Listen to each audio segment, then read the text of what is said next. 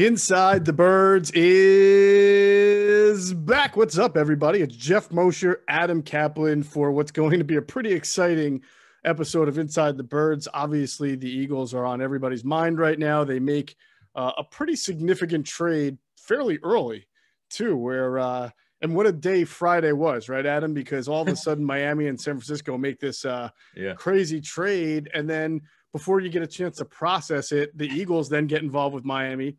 They trade down out of 6 to 12, and we got hit with a barrage of tweets and messages on YouTube to the point where people are saying emergency live stream, emergency podcast, and I know we didn't talk about doing one, but I could tell we were on the same page here that I don't know at that point that we would have done anything other than reiterate what was known about the trade. Like we hadn't done any intel, no investigation. Plus they're trading down. It's not like they traded up and you knew they were going to get a quarterback. That might have warranted a little bit more analysis from us. Yeah.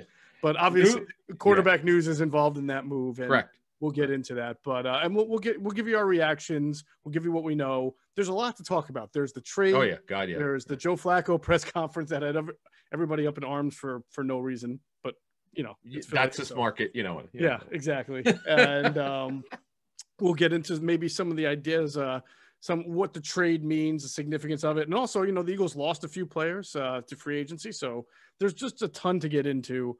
And we'll start it off with the trade, Adam. But first, I want to let everybody know, because we're getting so close to the draft, and now it's on everybody's mind. Yeah, 4 weeks. This week here starts our first of the 6-week installment of Inside the Birds Inside the Draft with Greg Cosell.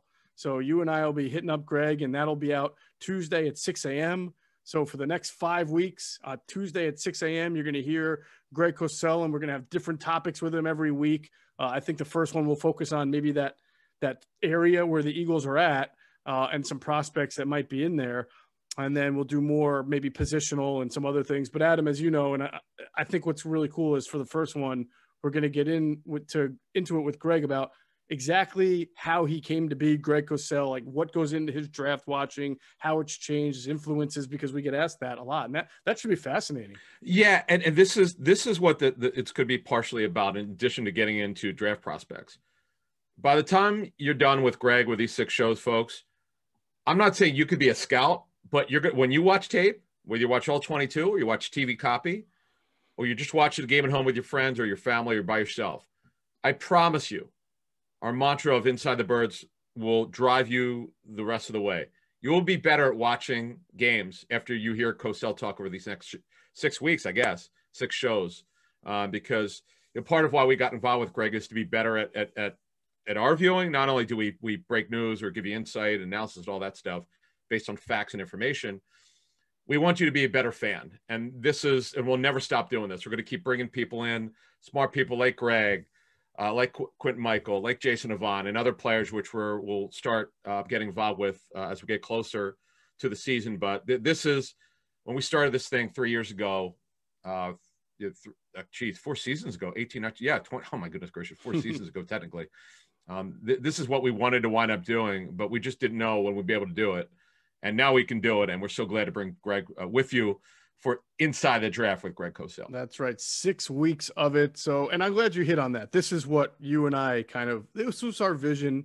It's what we pride ourselves on doing, not just bringing what we hear and our angle of it, but also 2 guys who played the game, in this case, Quentin Michael, Jason Avant, or a guy like Greg Cosell, who is regarded as many. And I hear NFL people tell me this all the time, and you've said it, that he's one of the best tape evaluators who doesn't work for an NFL team. The best, actually. The best. They trust him. They know he knows his stuff. No offense. There are a lot of people I like, but it's not close. Right.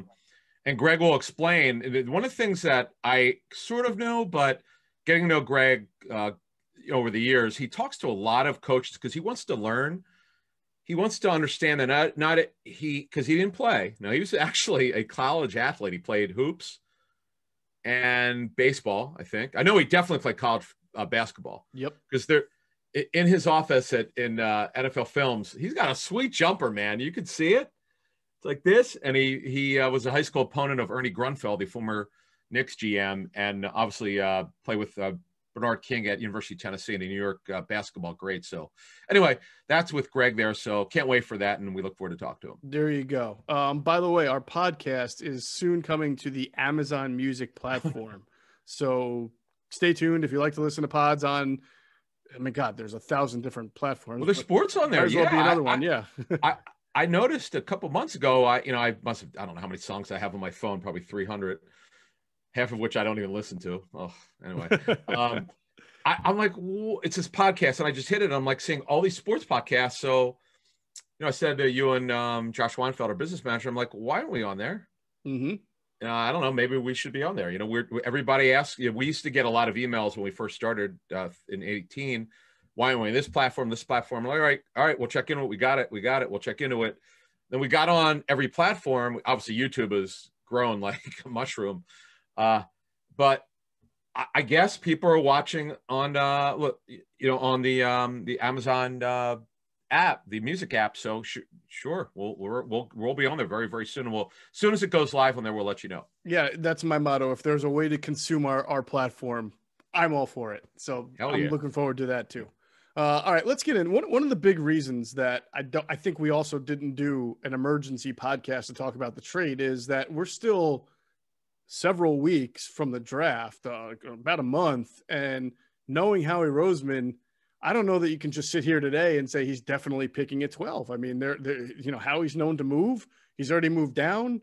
He's got a lot of assets that he's added, so we have to see going forward what's going to happen. I would just keep an eye out and say, don't think a month away from the draft everything is how it's going to be right now, because you just never know.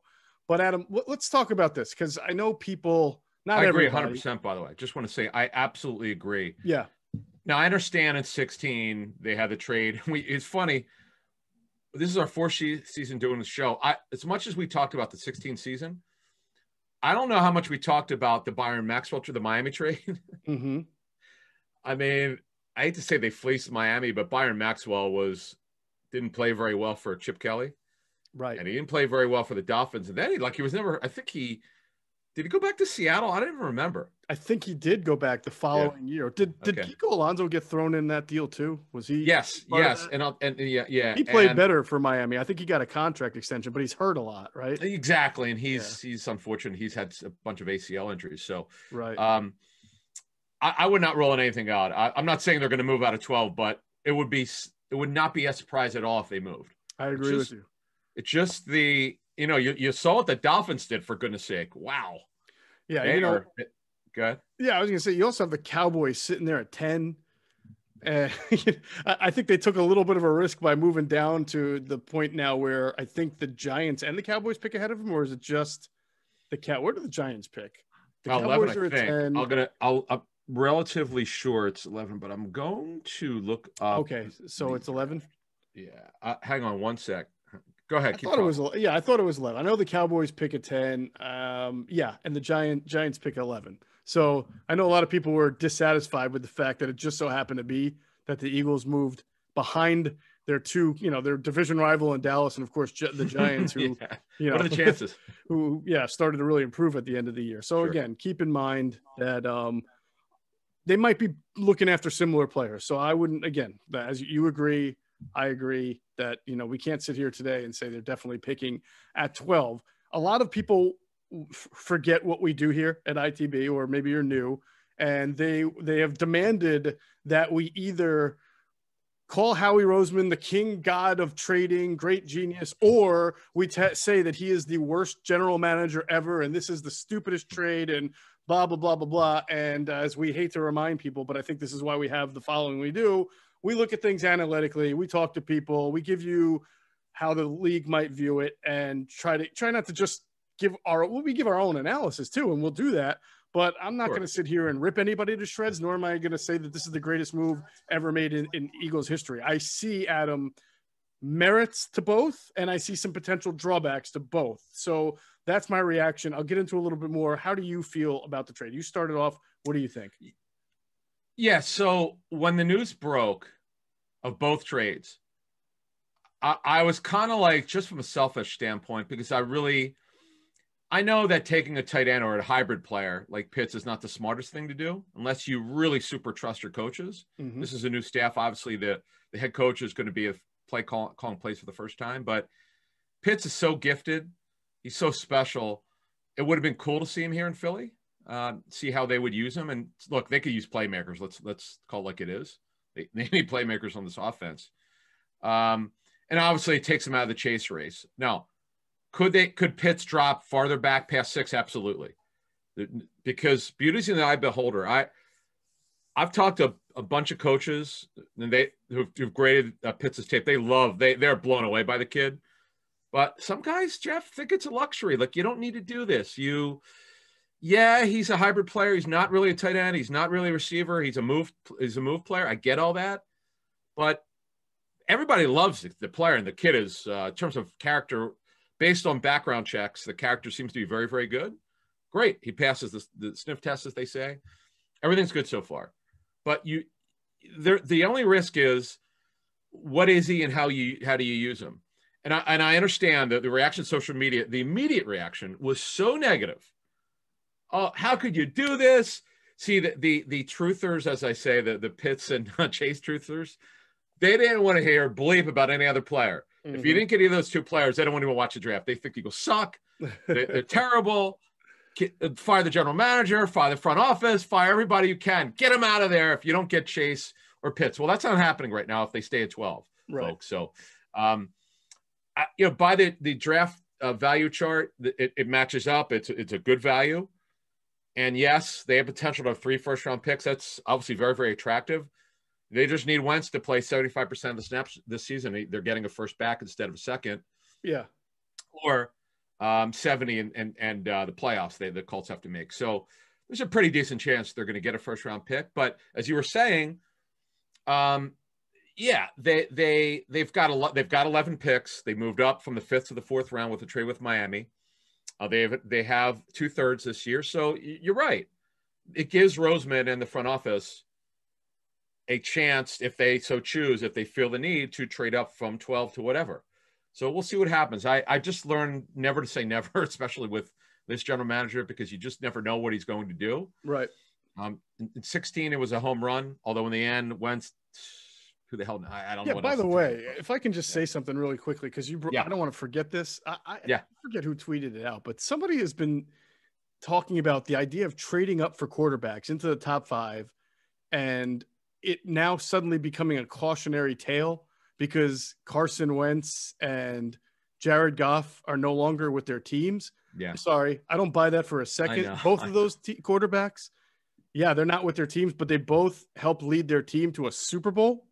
And neither can I say is the chapter of their story is written. It's not over. I mean, I know there are not a lot of huge Goff fans, but I'm not going to sit here and tell you he's going to be a failure in Detroit. He may have a very nice career there if they build around him the correct way. And obviously, you and I feel that Carson Wentz is in a position where he can be rebuilt in Indianapolis and have a lot of success there. So the idea that it's a cautionary tale now to trade into the top 5 and trying to lump those 2 quarterbacks with Sam Darnold and some other guys who did that's BS to me, to be honest with you. So I don't think there's anything cautionary if you really identify a guy you like. It's really revisionist history. It's exactly.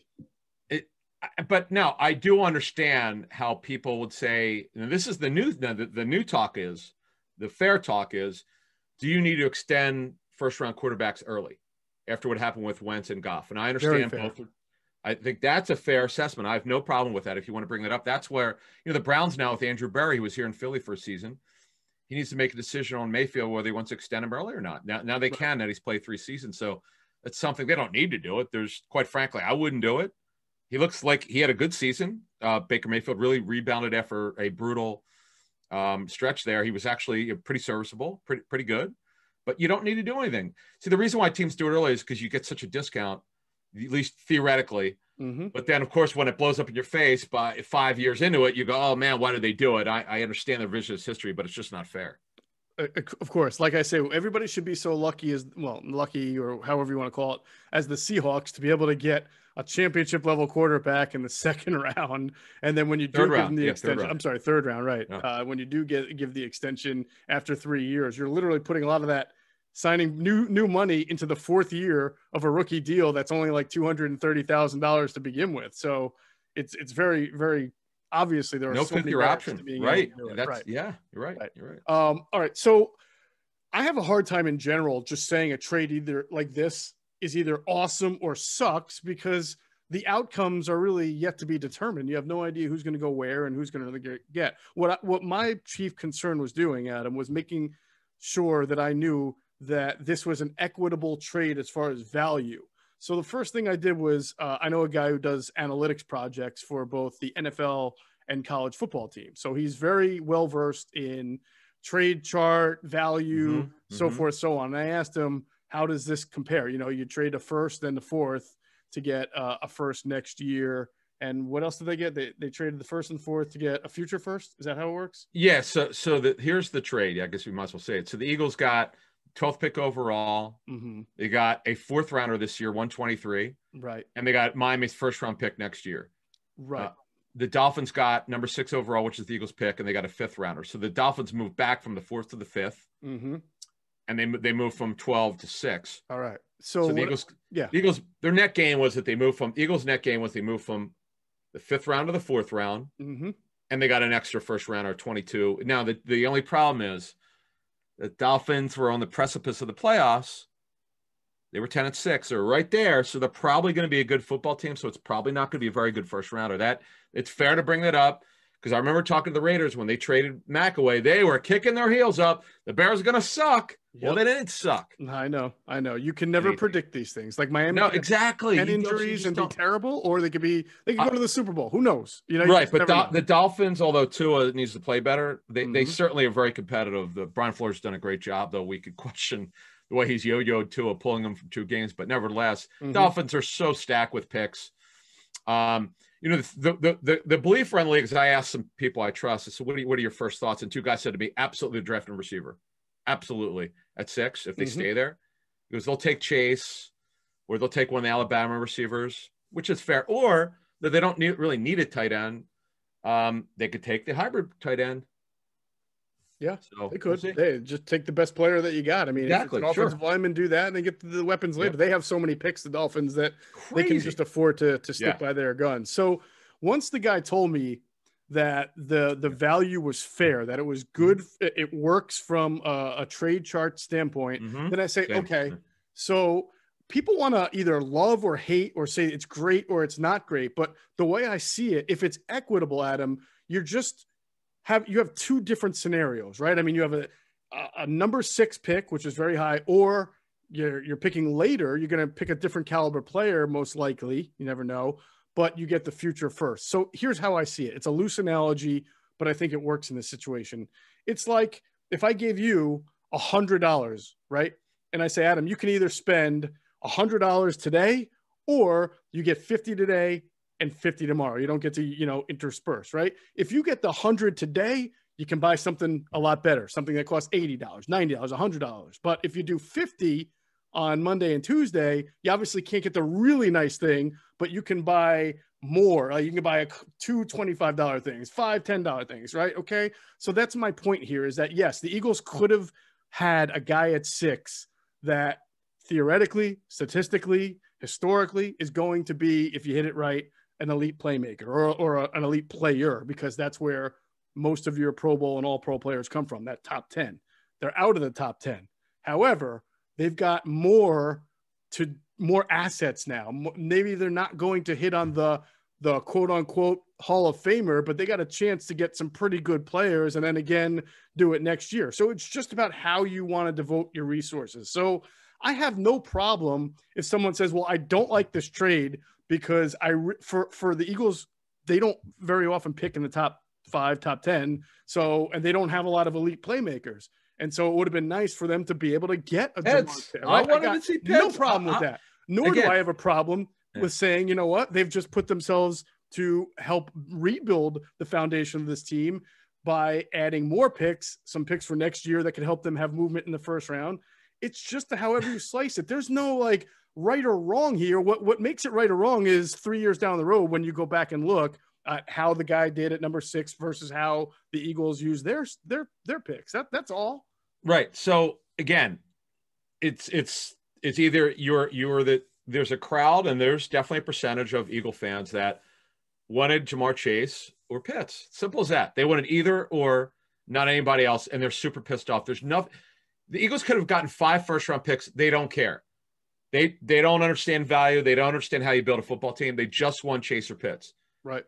Okay. The smart fan says, okay, I want to Chase or Pitts, but I get it. That's what I saw on Saturday and Sunday on social media. They're still a little bit pissed, but they get it. The team was terrible last season. This team is lacking of star power for the future because of the 17 draft. We've called it the sins of the 17 draft. I don't know how many times now. Yeah. Makes me, I stole that from somebody, but I love that one. That's one of my favorite phrases. Sorry, but I think it's funny because of all the, not only the misses, it's just. How's Donnell Pumphrey doing these days? Right. It's Pumphrey's supposed to be Sproles. If you go through all the picks. Yeah. And the comments, something we didn't talk a lot about is the comments we got from other teams in that draft. Oh man. Yeah. So anyway, and the 18 draft, yes, most of the players they kept look like they're going to be pretty good, but you still only had 5 picks. Correct. 19 didn't have 19. They didn't have a ton of picks as well, right? Well, they had Dillard, so he's barely played, and right. they oh man, I can't even remember. No, that's the JJ Arcega-Whiteside in the second round. That's a miss already. That's a miss, and of course Miles Sanders looks pretty good. I already forgot who they. I don't think bounce back though. He was not as good as they would have hoped last season. He needs to be better. He does need to be better. I still think that it's hard to evaluate anybody last year with how dysfunctional they were. Yes, offensively. I get it. Of course, they do need to be better. The thing I would say about 21 is, and you're with Sanders included, if you look, other than Josh Sweat, if you went through both sides of the football, how many players improved under that former coaching staff? We've talked about this a bunch, about the lack of player development on that coaching staff. Now, some of them that just were missed picks over the last whatever amount of years. Some were whatever we've talked about J.J. Arcega-Whiteside, some other players. Right. But some should have been given a better chance, and the coaches either held something against them, or they were not. They just simply wanted instant gratification. They wanted the guys to be good early on, and part of it is also there was some self-preservation. These guys wanted to keep their jobs, and it's like, nope, this guy's smart. I'm playing him. Nate Gary, guys like that. Yeah, that's just unacceptable. And the hope is with this new staff, we don't see that stuff. Right. But we'll see what Sirianni does. We just don't know enough about him and his staff about how they're going to hold players accountable and how patient they're going to be.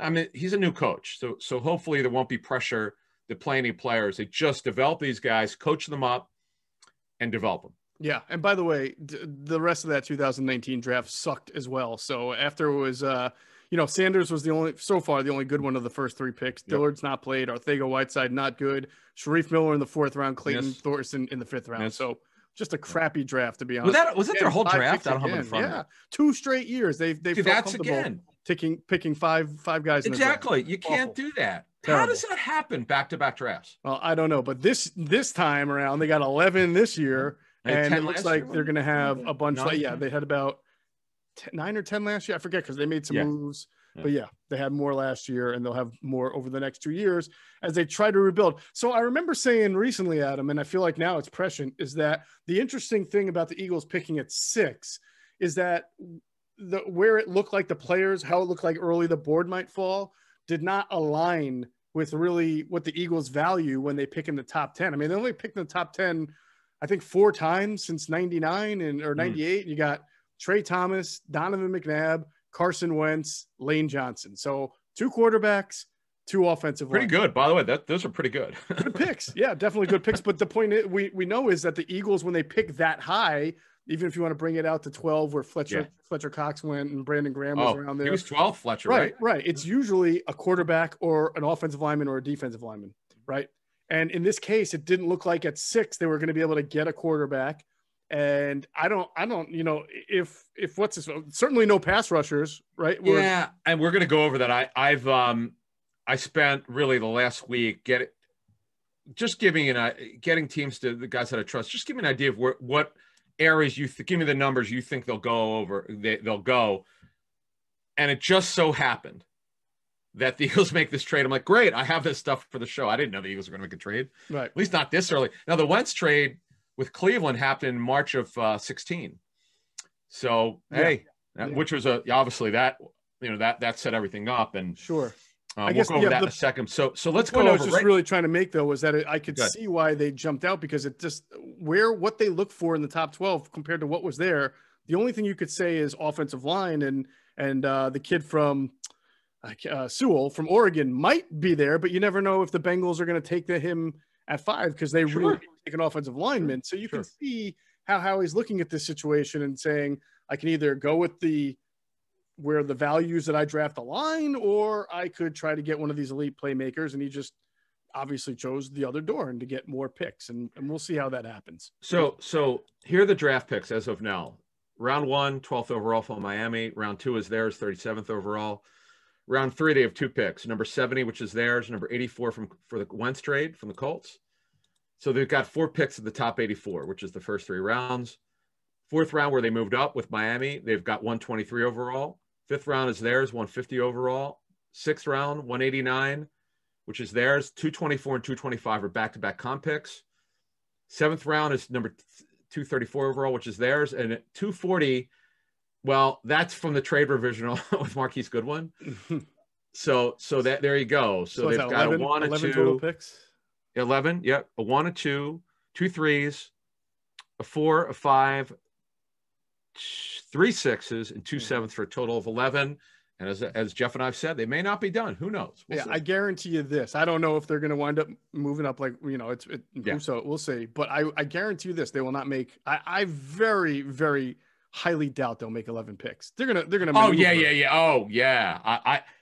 I would be shocked if they made 11. I just think they need so much help that I could see them packaging picks to move up to a player that drops during the draft.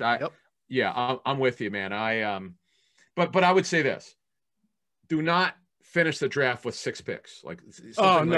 They've got to make it 8 picks. I don't care what teams do. I'm not a fan, but I'm sick and tired of these teams doing stuff like that. Mm-hmm. Especially when you're bad. You're coming off of 4-11-1. Did they have a tie last season? I can't remember. Yeah, they were 4-11-1. 4-11-1, right? It's amazing how much I forget.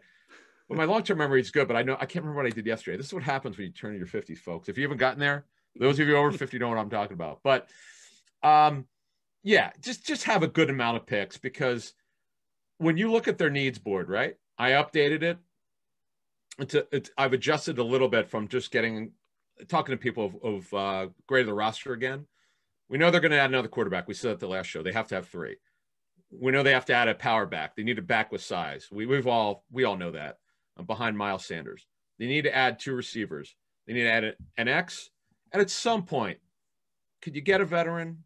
Could you get somebody in there who's done it before? We had a great post on on our YouTube, the live stream. Someone asked, can't remember the guy's name, but I'm sorry, I don't have it in front of me. But he asked an amazing question. Mm-hmm.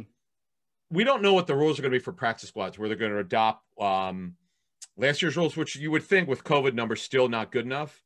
They're not down enough. You would think they're going to have the revised practice squads where there's not a lot of restrictions. So this guy said, it's a great point. He goes, look, how about I'm doing what the Eagles did with Josh McCown as an emergency quarterback. Now, Josh was living at home, folks. But how about Eagles having if they're not going to get a veteran on the roster, how about having a veteran on the practice squad? Just to be, well, to me, I would take this one. I think it might be Paul White was his name. I can't remember now offhand. I think it was last name was White, but anyway. I'm sorry. Did you say Paul White? Paul White, I think. Not the Undertaker, Paul White, right? No. Paul White was the wrestler. Paul is Big Show. Big Show. That's what I meant. He spells it differently. This is actually White. Oh, okay. Just making sure. His name was. Anyway, I can't let a wrestling reference slip by you anyway. Right. Wight was the wrestler. I think. Right. I know stupid stuff. The minutia, as my wife says, I know names. I don't know why I know these names, wrestling names, but anyway. So the issue here is, with a veteran receiver, do they need anyone? Yeah, you want someone who could be good for that room, show them how it's done. They're very young at receiver. It's not a bad thing, but it'd be nice to have like Mohamed Sanu, who went back to the Niners, to have somebody who could show you how it's done, who's done it before. That's maybe at the end of their career left, that players will respect. We know they need 2 tight ends. After they trade Ertz, they're going to need 2 tight ends. They need two linemen. One way or the other, they need a veteran or they need two young guys, developmental guys. How many D tackle? Would you say two? I hate to put a number on these kind of things. All right. I don't want them reaching for a player because they're fine. Well, they don't have any depth at D tackle, man. They have no depth. And look, again, when you have 11 picks and when you know that the Eagles value offense and defensive line as much as they do, I know they're coming out of here with at least one. I would say at least two defensive linemen. I don't know. They'll both be tackles. One might be a rusher, an edge rusher. One might be a tackle. But they're coming out with at least two linemen. I'm as confident that they're coming out with at least two defensive linemen as I am that they're not going to take a safety in the first, second, or third round. Okay, and you know how confident I am about that. So let me just assure you couldn't help yourself. You couldn't help yourself. All right, let me ask you about quarterback a little bit, unless you want to anything else here. No, I just want to say I agree with Geoff here. One way or the other, they got to get a D out of this draft. Now, linebacker, it depends on how many picks. You'd like them to get two linebackers out of this draft. A safety to make Mosher happy. I don't disagree. A developmental safety. Be happy picking a 5th round, 6th round safety. I mean, you're going to have me complain. That's all they do. And then 3 outside corners. Again, one way or the other, whether it's drafting 2 or signing 2 veterans or drafting 2 corners, they got to have 3 outside corners. They only have one guy who could play right now. That's Slay. Right. Well, there's a name that we've been forgetting, by the way, at corner. Somebody reminded me of it, and I've already forgotten it again. Can we look at the Philadelphia Eagles roster real quick? Michael Jacquet? No. I can't believe I'm forgetting this. Craig James. And I know the reason why, but listen, I know the reason why we have to pay a little bit of attention to that is because didn't he play with the Vikings a couple years ago? He did. That's a great point. Yeah. Why the hell don't we talk about the rest of I know. I was kicking myself when Harris, and Epps obviously have defense. Great point you make. Right.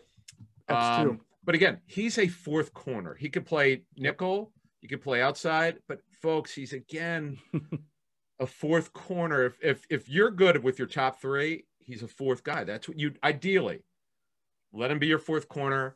Get you out of a bad spot for a couple games, but if you're going to have him as a 6 or 7 game starter, it's going to be a problem. Right. No, I agree. I mean, they're all like Michael Jacquet, Jamison Houston. I know they signed Lavert Hill. I think he was on the practice squad. Craig James, Kevon Seymour. I mean, everybody on that list is a 4th or a 5th corner. They're all 4th or 5th. That's why I said you got to get 3. Come on. I agree.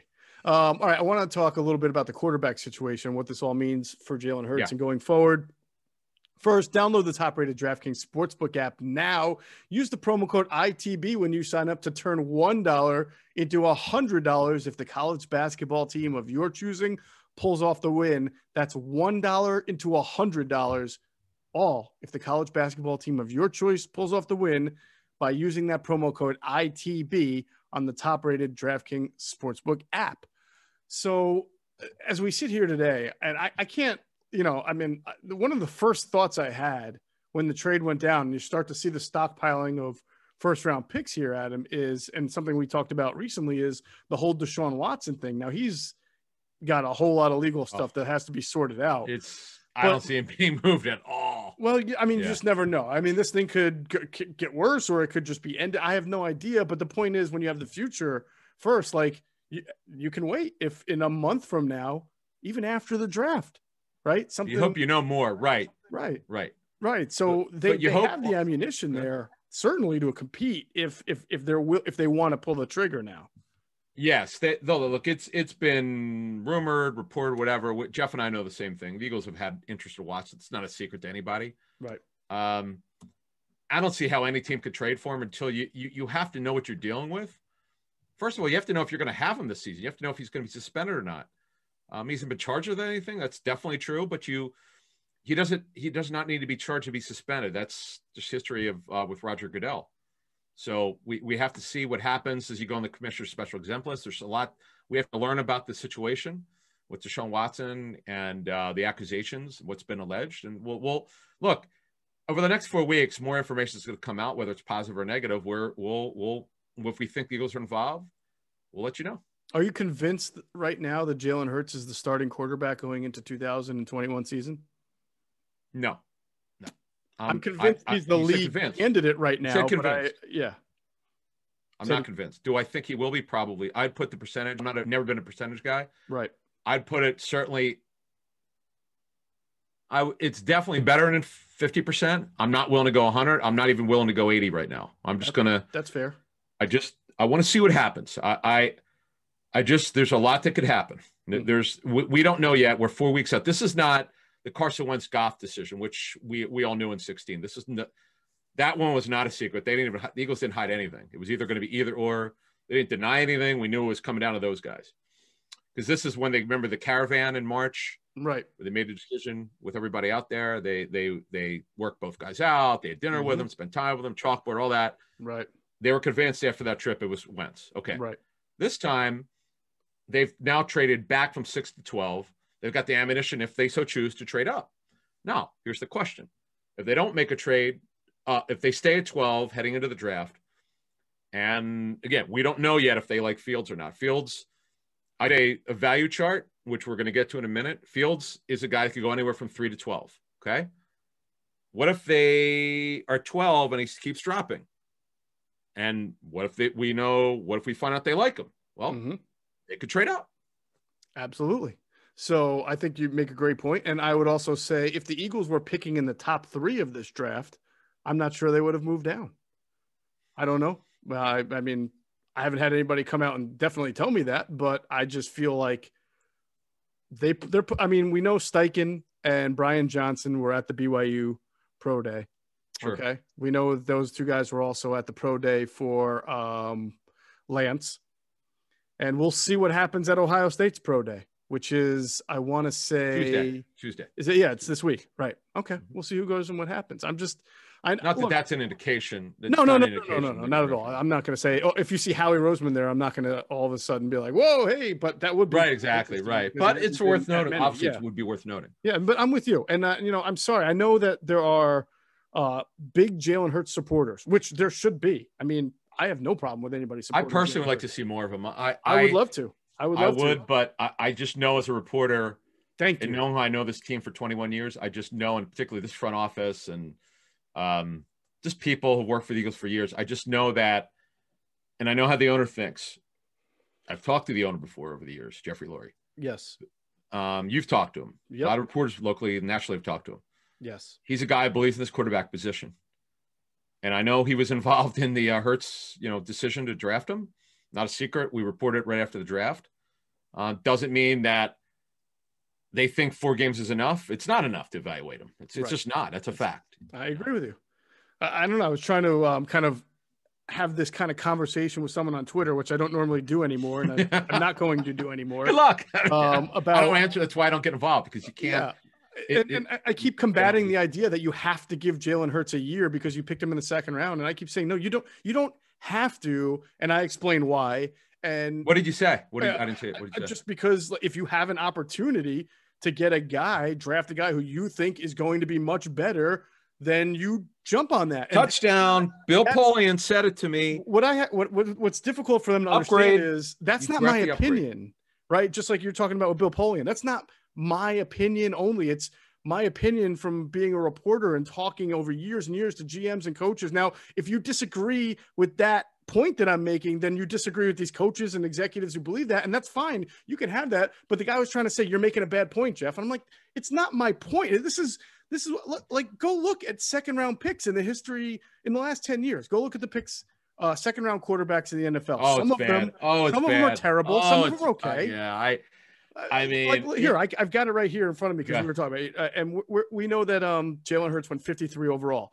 A couple of years earlier, the Browns took Deshaun Kaiser, 52 overall. Brock Osweiler, 57 overall. Jimmy Garoppolo went 62. That's great. He had to sit for many years and wound up getting traded. Hackenberg, 51 overall. Clausen, 48 overall. Drew Lock, 42nd. Geno Smith, 39th.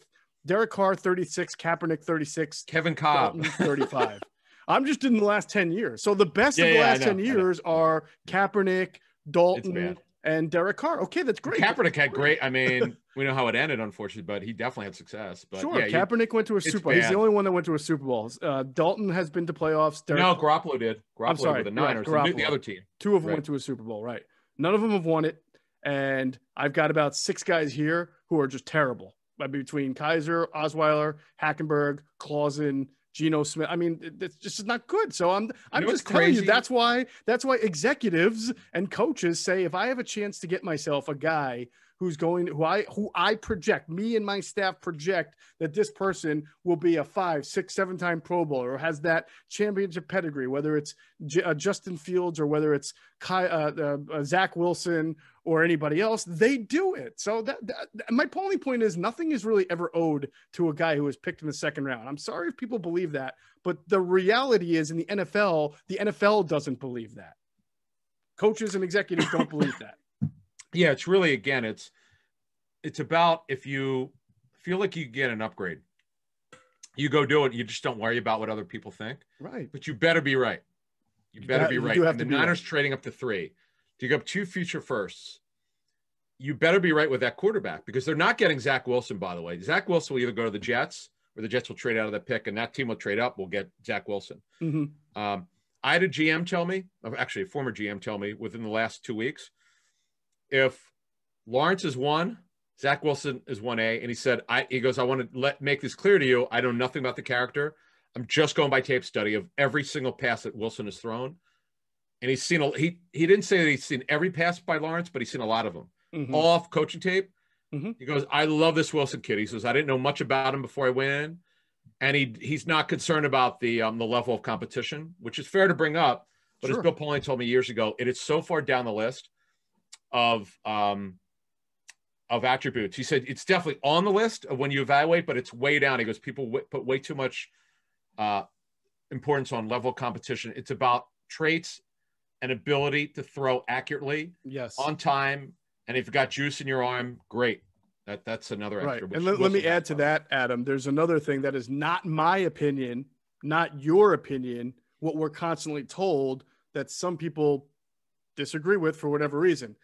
Nobody in the NFL, the coaches, the executives, talent evaluators don't care about awards, positional awards, Davey O'Brien Award, even the Heisman. Zero. Does Literally not. Zero. I've asked this of many, many people. I'm not giving you my opinion. They don't give a rat's ass if you won the Davey O'Brien Award or you're the Outland Trophy winner, or even if you're the Heisman. There have been plenty of guys who have won the Heisman who couldn't play in the NFL. So it's not, I'm sure some say, oh, he's a great leader. He might've won this, like a great student athlete. That factors a little bit into the evaluation, but no one's saying we're going to put this guy over this guy because he won the Heisman. That doesn't happen. It's just, I know people want to think it does, but it really doesn't. No, it's all about the tape, folks. 75% of the greatest tape, and it's everything else. Yes. The tape. Character. Exactly. Right. And we're going to, you know what? We need to get Pauling on before the draft. I'm going to try to get Bill on. Okay. We got to do it. Yeah.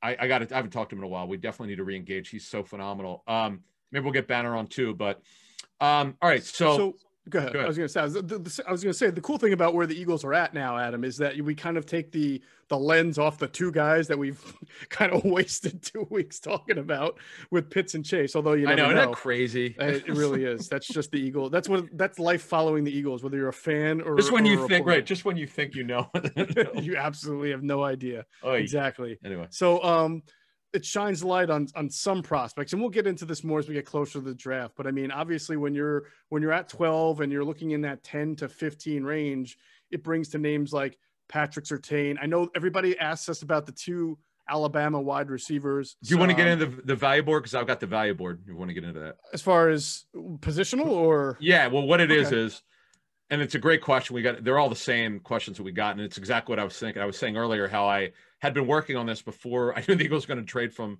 6 to 12, but I expanded it because I have value grades on the top 20 players. I couldn't tell you where they're going to, I don't know who's going to draft them, but I've got the area. Like for instance, Lawrence we know is 1, Wilson's 2, Justin Fields picks 3 through 12. That's the area. Mac Jones is 3 through 15. Mm-hmm. Wow, 3 through 15. What a range that is. Well, here's the problem. Okay, here's the problem with Mac Jones. He's interviewed incredibly well. Everybody loves him. Super intelligent, high character, Alabama program, Nick Saban, processes as well. Get out the chalkboard. Teams who interview. I talked to one team. One coach told me he's the best player he's ever interviewed, but there's one he doesn't throw it that well compared to the other guys. Mm. And that is That's kind of crazy to me because when I see him throw, I see all these Devontae accurate Smith and as hell, Jalen Waddle and Henry Ruggs I understand. touchdowns, and he threw them. I know. But here's what the people said at the Alabama Pro Day. Mm-hmm. And this is why you go to Pro Day if you're going to evaluate a quarterback. You want to see how they snap it off, how the ball comes out of their hands. You know how was Mac Jones' Pro Day great? Yeah, it was. But he was exactly what teams thought. He doesn't drive the football. At the next level, whether it's bad weather, the defenses, as we know, are way harder to decipher.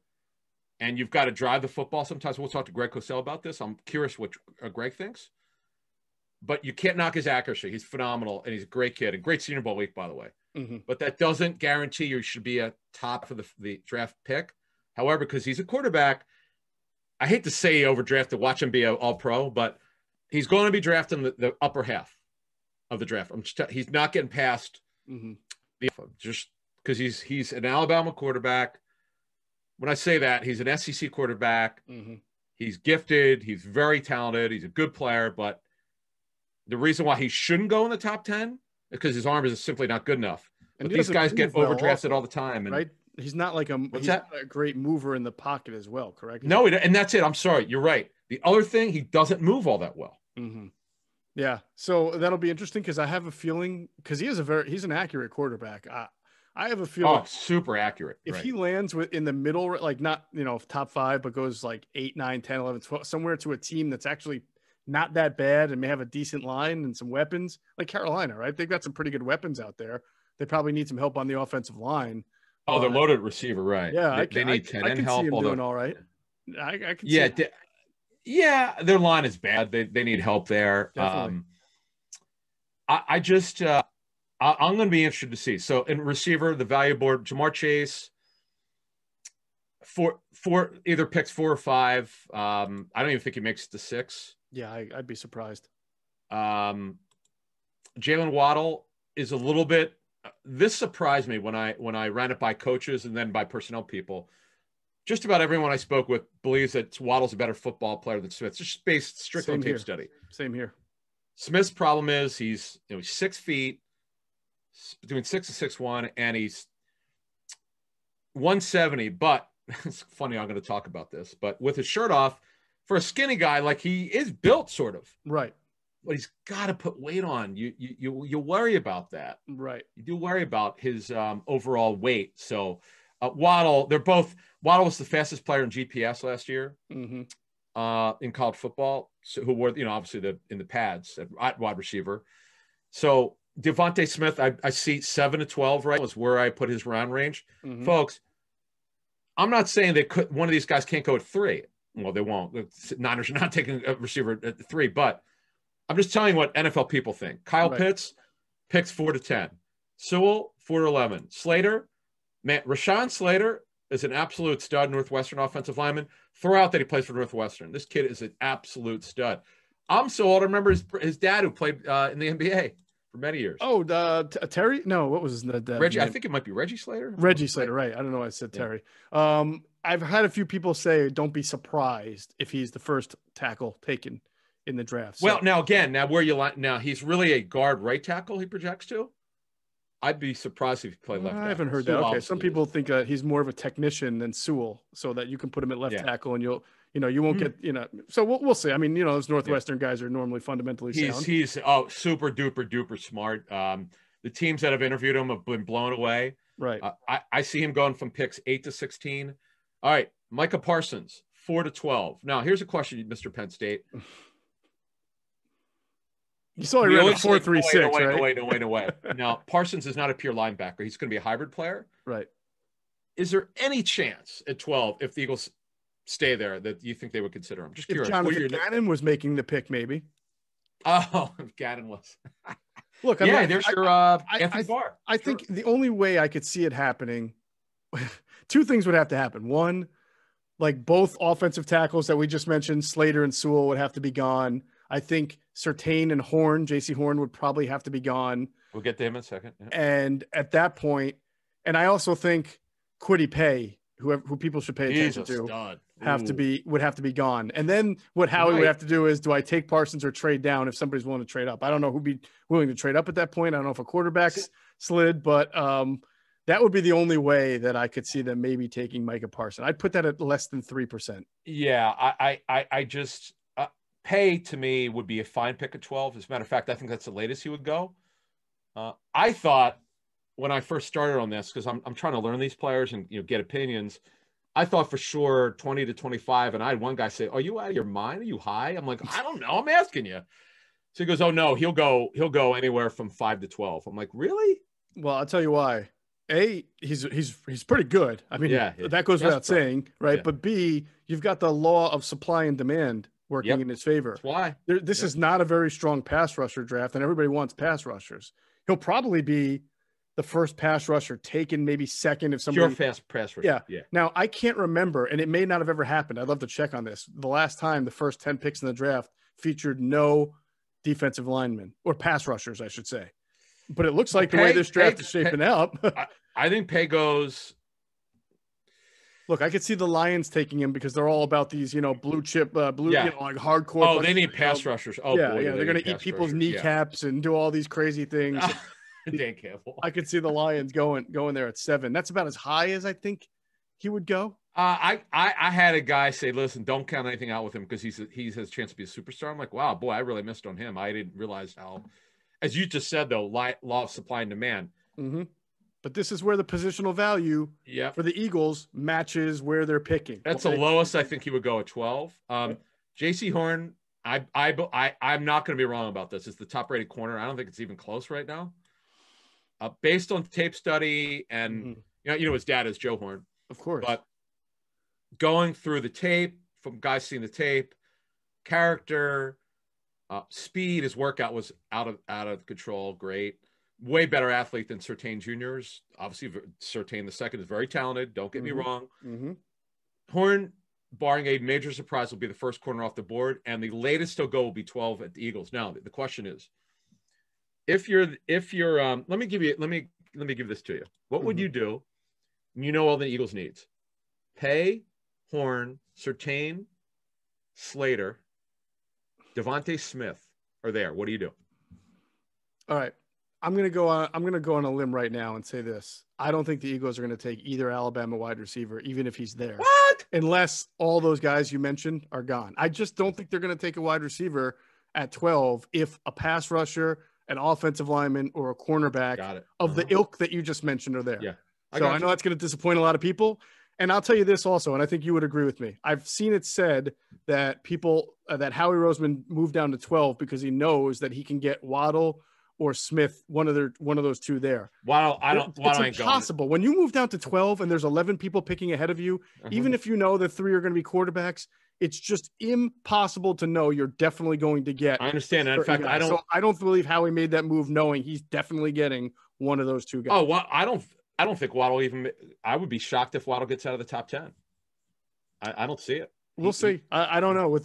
See, everybody thought last year that Jerry Jeudy was going to be a top 5, top 6 pick, and then it wasn't until like a couple of days before Denver. The draft it got out about his. He went low. I mean, he went way lower than people thought, and Ruggs wound up going higher than people thought. So the Raiders aren't picking in the top 10 this year. So I can already tell you that I'm not sure Devontae Smith is going to go 10, nor am I sure that J.C. Horn will, because those are the type of players the Raiders would just gobble up in a second. Well, Horn is. They're all twitched up. I mean, I hear scouts and position coaches just rave about this kid, and they all, when like 10 to 12 people agree, they're not old guys telling me last year Justin Jefferson could only play on the inside. Right. I'm going to have to get back. I have my notes. I've saved them. I'm going to get on those guys when I call them soon. Right. No, so to answer your question about it's only 1 year, but go ahead. Yeah, to answer your question about all those guys, I think it would either be if Slater is I'd have to know if they don't think Slater can play left tackle, I'm not sure it makes sense for them to go get him if he can't play. I would agree with you. I would say that. I don't think they would do it. Well, again, I think corner or Kwity Paye to me are what make the most sense right now of what you know. Whether fair, Horn, very fair, Horn or the Alabama kid, Surtain or Kwity Paye. Those are the 3 I would say. All right, now Caleb Farley, because of his surgery. Yeah.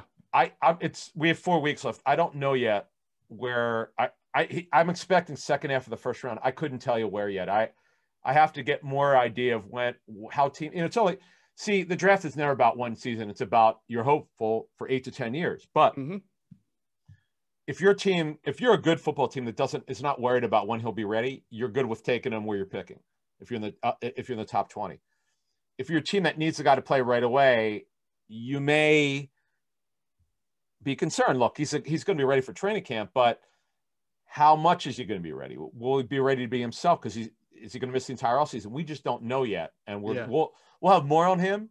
But Geoff and I have just kind of outlined the pick areas, as we call it, of the top half of the first round where the Eagles right now are picking. But again, with this football team, you just never know. You never know. Exactly. All right, let's move on, Adam. We'll remind everybody to check out our friends at phlsportsnation.com, enhancing the fans' experience with their coverage of all of the Philadelphia professional sports teams. Great coverage, great podcast, great content. So make sure you're checking them out, phlsportsnation.com. And you can find them on Twitter, at phlsportsnation on Twitter. Let's pause real quick for a word from our other great sponsors, including our friends at Sky Motor Cars.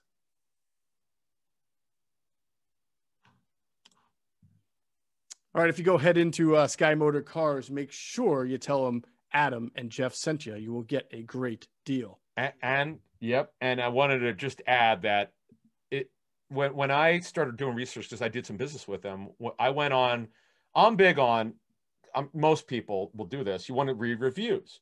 So I went to cars.com, dealerrater.com, Google reviews. Because when I'm making a big, a car purchase or a trade, whatever the heck it is, this is a big deal. So if I read 500 reviews, that's probably, I'm underestimating. I would say if I read 500, they were either 5 stars or 4.5, all of them. So it's legitimate that Brett Scholder, the owner, is, we've gotten to know him a little bit. He's phenomenal. The thing that it's very consistent. If you read the reviews, they're almost all the same. No pressure. Very thorough. You get a call right back. No pressure. Because the thing that I cannot stand when I retail shop, Geoff, is that when they land on you, you walk into whatever store it is, immediately they're on you. You don't need. I hate that. Yeah. And they didn't do that. I'm a sucker. I'll be like, yes, fine. I'll take it. Right. Here's your 2006 Yugo, Geoff. Thanps. Right. Oh my God. Only cost you $75,000. Good job. Or the 74 Pinto, but no, they do a great job. And again, if you don't believe me, go to cars.com, dealerrater.com. And to finish that out with Sky Motor Cars, go to the website, skymotorcars.com. And also majority of their business, they do online. So look at their online inventory or go into Westchester right off 202 and see them in person. Yeah, buy it online. We buy everything online now. Might as well, have the Amazon truck. Pretty much roll out the car for you. Other than get groceries, do you buy anything in person? I don't think so. No. I even have groceries started to be delivered. Sure. Now. So, I mean, I haven't bought anything in person in quite a while. I don't have any money, though, so that's probably. Yeah, I hear you, man. I hear you. All right, let's get into so the Eagles have had some comings and goings in free agency. We know that they've signed Anthony Harris. We know they brought in Joe Flacco. Joe Flacco had his press conference. People wanted him to kiss Jalen Hurts' ring, apparently, and say he's going to be a mentor. That never happens, by the way. I don't remember any press conference of a backup who has come in and said, I'm here to just, not be fined. Like, I'm here to just be a backup. Right. No, I mean, every backup who has some cachet to him, the way Joe Flacco does, basically says, I'm here to compete. And it's not like Joe said, I expect to start. He just said, look, I'm here to compete and show everybody I'm not an old guy anymore. I didn't understand like the whole hubbub, like exactly. I saw it come out there and say I'm just a plebeian here. No, I mean, that's just not how it works. I would hope that I understand that if Eagles don't draft a quarterback in this, if they don't trade up for quarterback, whatever, or they don't trade for Watson, which I would think would be highly, highly, highly, highly, highly unlikely based on what's been going on lately, that it'll be Hurts and Flacco, and someone they draft is the third quarterback.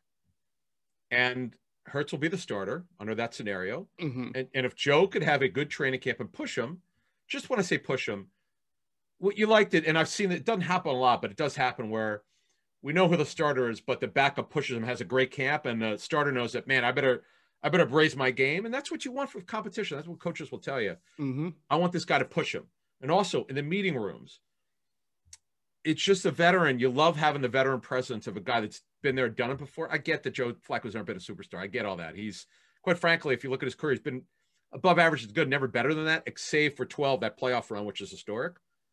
He's, look, the guy's got an enormous arm, 10 but playoff wins, man. I mean, I get, listen, but I'm you're right. He's never been a top 5 quarterback, but he's been above average. And I know they don't throw a lot, but the issue with Flacco, and we'll talk to Greg Cosell about this, is my one issue with him is this: with that arm strength and that size, and by the way, he can move. He's not stationary. I don't know that he's elevated players around him as much until that historic run in 2012. Right. Just that ridiculous run, yeah. Flash in the pan type thing. And that would be my issue with a guy with this ability. Why wasn't he better than that? And he would miss too many throws over the years where I go, man, he should. Yeah, he's definitely not perfect. No, but again, he's pretty good though. I mean, when he like I'm talking about earlier, first 5 or 6 years of his career. Yeah. But to sum this up, to move this forward here, at this point of his career, the Eagles want him with this $3.5 million you're owing him. Push the kid in training camp, look good. If the kid doesn't play well, Hurts, in his first full season as a starter, and when I say that, I put an asterisk. Who the hell knows what the Eagles are going to do here? Who knows? Right. Who knows? Right. As we speak right now, Monday morning, we're assuming Hurts is going to be the starter. It will be nice when they have a training camp. Hopefully, the training camp will be longer than last year. That Flacco has something left in the tank, which he should. He's healthy. He was not. Remember, he missed all of last, not only off season. He signed late, and then he could not practice during training camp because the neck had to heal. Right. And he only started the 4 games, and he had not worked with these guys. Really tough if you've never worked with anyone. It's all of a sudden be thrown in there for 4 games. He only had the one good game out of the 3, but the one good game was really, really, I don't want to say exceptional. It was really good. The tape was pretty good, I'm told. So you just hope that he can do that. And his contract, just like Harris's, by the way, we should touch on this, almost mirror images. We had a couple questions about this. I'll address it before we move on. Both have 4-year voids. 1-year contract for signing bonus proration. They spread it out with 4 dummy years / voidable years. Same thing. So they're doing, and by the way, the Eagles are not the only team doing this. I'm seeing a ton of teams do this, Geoff. It's not anything new, but you know why they're doing it? Because the cap didn't go up. Right. And they did not want to cut football players. Right. We told you this a month ago. You're not going to see, despite what the national media, some of the national media was scaring people about, teams were generally not going to cut players. They'd rather credit card spend for the future. We don't recommend it, but they're doing it because they want to keep their jobs, and they want to keep, like the Bucks, right? They never did this kind of stuff. Right. But they're doing it they want to run it back, but a lot of teams are doing it because they just don't want to cut players. Right. And in the case here of Harris and Flacco, this is different than the other guys we've mentioned on the team, like your Brandon Brookses or your Darius Slays, because the amount of money that's getting pushed into the next few years is minuscule, right? I mean, they're getting most of their money this year. It's just that you could just take a fraction of it and divide it over the next few years. So if you have to cut these, well, they're expected to be cut because they're voidable years or dummy years. It's not like a $20 million cap hit for one guy. It's just, in some cases, I mean, you probably have the numbers in front of you. It may not even be more than 2 million. So. In fact, Harris's base salary, I think this year's $990,000. Right. Less than $1 million. But of course, with the signing bonus, he'll get the cash. First year cash will be what it, 4 or 5 million. Yeah. But then you've got the proration for the dummy years. Right. Man, it just, I don't have time to go through 32 teams' contracts. Although I may spend a Saturday if I got 2 or 3 hours looking. I'm just curious because it got so out of hand. I was like, this is unbelievable. The amount of 1-year deals with dummy years added on the back of it, with so many teams are doing it. And hey, I get it. 182.5 is your cap this year, plus carryover. So I understand why teams are doing it. Yeah, I understand it too. So, all right. So, and let me just quickly put to rest this assertion by some that I've seen that the Eagles signed Flacco so that if Jalen Hurts does get hurt, that Flacco will go in and the team will automatically be bad because they don't want to be good. What? I don't even know where to begin with that. It gives them a better chance. I'm not even going to name the names. I'm just saying That's what I've seen out there. Now, why would you, if you wanted to be bad, why would you bring back Jason Kelsey? Why would you why would you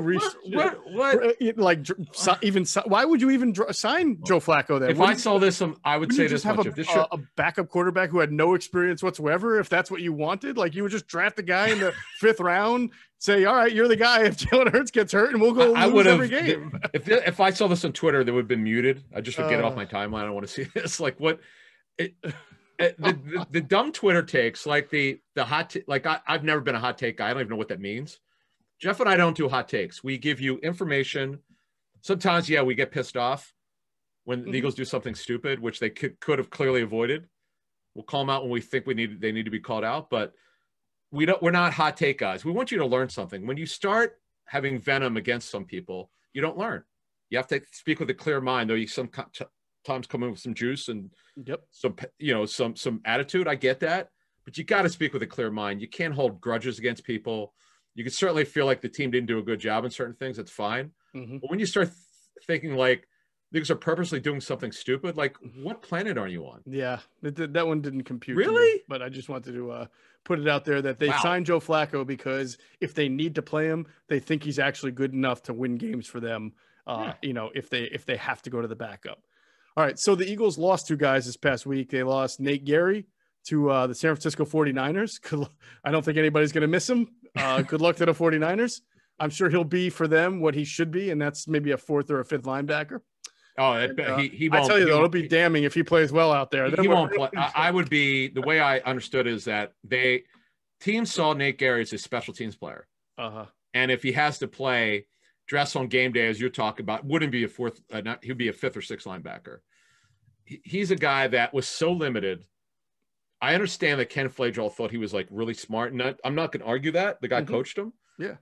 But the fact of the matter is the guy was a below average football player and had no business being a starter, whether he's in, however when I say starter, basically Eagles are a nickel team. We're a nickel team under Jim Schwartz. So that means 2 linebackers. But the fact of the matter is the guy was not good enough. And the Eagles didn't want to bring him back. And the Niners, he worked out for the Niners last week. Johnny Clark says it's a 1-year deal. And he's a long shot to make the team. And good luck to him. He's a nice kid. And it's former college safety. And he actually had that 17 draft. It actually worked out. But I think if we're being honest, he never should have been a starter. Man, if you and I sometime in October, late October, are talking about this Niners defense looking pretty good, and for some by hook or crook that Nate Gary is some kind of significant piece of it. I quit. Nelson Aguilar and Sidney Jones, so I'm gonna say, oh man, Russell Douglas goes somewhere. Although I'd be shocked if he went back to Carolina. But if he went back to Carolina, Russell Douglas and started, like that's the kind of stuff that you go, how does this stuff happen?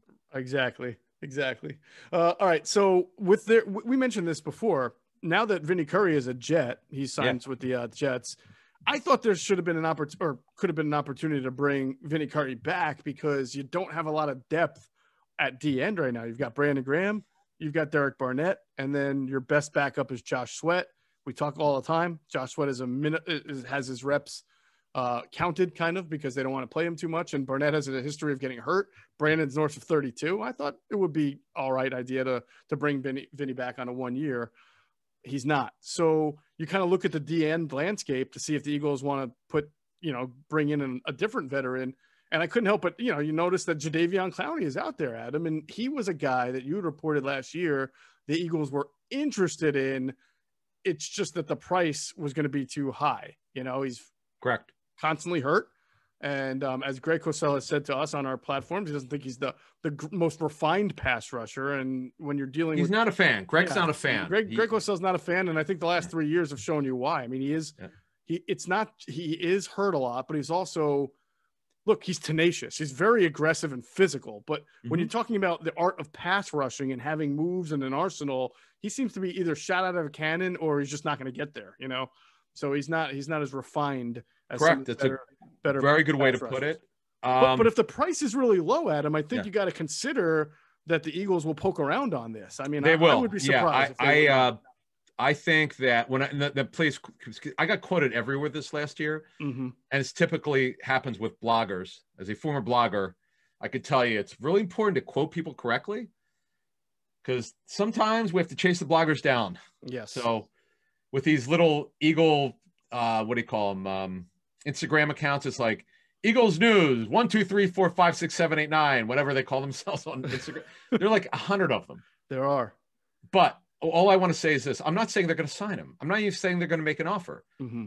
But I do believe if the price is right, if he's a depressed asset, I don't even know what he made $15 million for Tennessee last year, which is way too high. It's way too much money for a guy. Stole money. Whew. What's that? Stole money right there. Yeah, a lot of money with this injury history. But I would expect the Eagles to check it out and see where he's at, and that's it. I'm not expecting him to sign here, but again, they had interest last year. They never made an offer. They just checked into it. I expect them to check into it just because that's what you do. We're entering now the third week of free agency. Okay, he's not, as far as I know. He's not. Wait, did he have surgery again? I can't keep up with all his surgeries. I don't know. So I don't know. All I know but again, yeah, he didn't do well. But look, if you're any NFL team, if you get this guy for $5 to $7 million, I'm just throwing numbers out there. I don't know what he's asking. I don't know what he's asking for yet. But the Eagles were not going to pay anywhere even close to 10 last year for him. But if you're a team that, and the Eagles are tight against the cap again, plus they have to sign the rookies. Mm-hmm. But if he's want to take $5 or $7 million, I mean, you got to talk to the agent. He changed agents. He doesn't bust cook anymore. Right. But if you're Kennard McGuire and you're the Eagles, you got to call the guy and see what he's looking for. That's all. No doubt about it. And by the way, last year I played 8 games, started all 8, 0 sacks, 6 quarterback hits, 4 tackles for a loss. I mean, Brutal. You're talking about like 3 years ago, this guy had 21 hits, 21 tackles for a loss, 9.5 sacks. Even with Seattle in 2019, other than the hit he put on Carson in the playoffs, right? He had 3 sacks in 13 games, 13 quarterback hits, 7 tackles for a loss. That's just not worth $15 million. And I would tell you, just to add this before we move on to the next player or before we get out of here, I had a team tell me that graded his tape after 19. They said he was still super raw, not very good with technique. Now, remember, he would wind up having the surgery from Dr. Myers after the season. But the fact of the matter is, he's still very raw. He's whether it's been coaching or injuries or whatever, he's not even close to the player that he could have been or should have been. But as Greg Cosell's told me for years, when grading his tape, he just doesn't see it. He, as you were talking about, he's more of a flash player. Yes. It's not very consistent. But he's had some years where you go, okay, he's on to something, but just is unable to sustain it due to injury. Yeah, I mean, if you can bring in this guy on a bargain 1-year deal, I think it makes sense. If you have to pay him $13 million, $12, I'm not sure that's a lot. Sense. That's a lot. I wouldn't do it. Yeah, no, I wouldn't either. No. I wouldn't either. All right, real quick before we get out of here, just a quick kind of update on what the Eagles still need. Now they have their quarterback and backup quarterback. They still need a number 3 quarterback. I'm surprised people are surprised by that, but the idea that they might draft somebody late, I certainly think they would. Most teams carry 3 or 4. I don't know. Like I said last podcast, I tweeted that don't be surprised if they take a quarterback late in the draft, 5th, 6th, 7th, as a developmental guy, and people thought, well, that was a waste of a pick, and I don't see that. How is it a waste of a pick? I don't know. If the guy winds up becoming a guy who can play in the NFL and can be a legit backup to your starter, then it's not a waste of a pick. AJ Feely, hello. There you go. AJ Feely is a great example. I mean, there are 1,000 examples of guys who were drafted. I mean, they missed on Clayton Thorson, okay, but whatever. So we agree that they will get another quarterback in some form or fashion. Still need a running back. Okay, so again, LeGarrette Blount didn't sign till May, so we'll see if they either use the draft or I would think free agency. Yeah, I would think back with size. I said this earlier when we were talking about positions.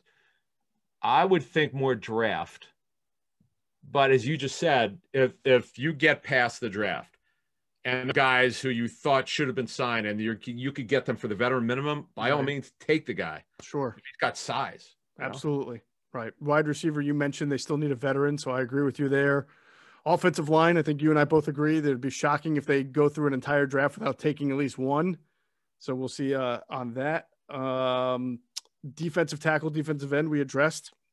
We expect that to be addressed in the draft, and then maybe still in free agency. Linebackers, they're gonna address linebackers in the draft. They have to. Oh my God! I can't imagine that they won't. Can't imagine. And other than Erickson, who not what's his name? They got Singleton and Edwards. Singleton. Yeah, and then we'll see with Davion Taylor. Davion Taylor, we just don't know anything about the guy. So right. Hell yeah. They need three. They need to add three, quite frankly. By training camp, they have to add three. Yeah, I saw someone commented on our YouTube channel and said, no, they don't, because they drafted 2 linebackers last year. I mean, you can't put Davion Taylor aside. They drafted Sean Bradley in the 6th round. Nobody expects a 6th round pick to become a significant player. No offense. Sean Bradley's a great kid. Yeah, great kid. Try hard guy. He's a 5th or 6th linebacker. That's what he is.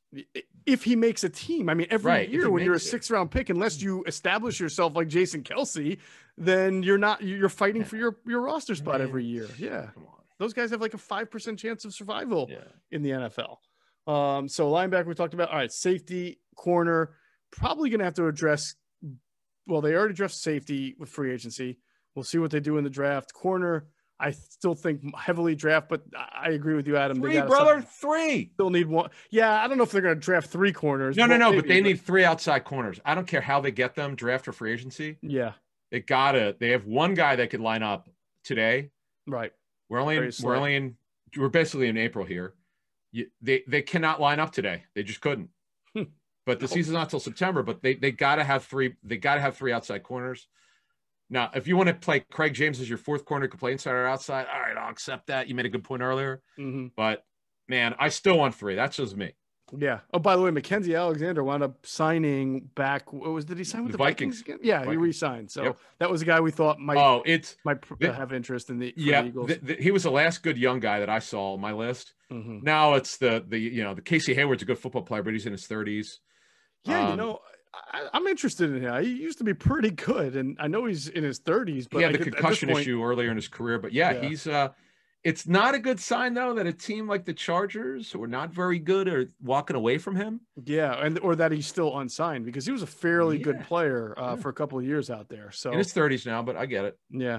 All right. So we'll see what happens. I know, again, Tuesday morning, we'll have Greg Cosell inside our first Inside the Draft with Greg Cosell. Wednesday morning, Q&A. Thursday morning, you and I will be back at it with Inside the Birds pod. And then, of course, Tuesday night, we'll have our Ask ITB live stream at 8:00.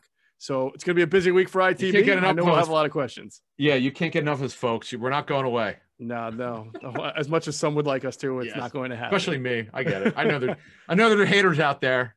Yeah. It's all good. Well, those are just really all my burner accounts, and I have to. I just gotta. Wait a minute. Is Mrs. Colangelo running them? No, I'm sorry. I didn't mean that. As far as you know. Right. Anyway, that will do it for this edition of Inside the Birds, the leading podcast at Eagles Intel. Thanks to our producer Hunter Brody. Check out his channel on YouTube. It's called Sports Talk with Broads. Check out his Twitter account at Broads81.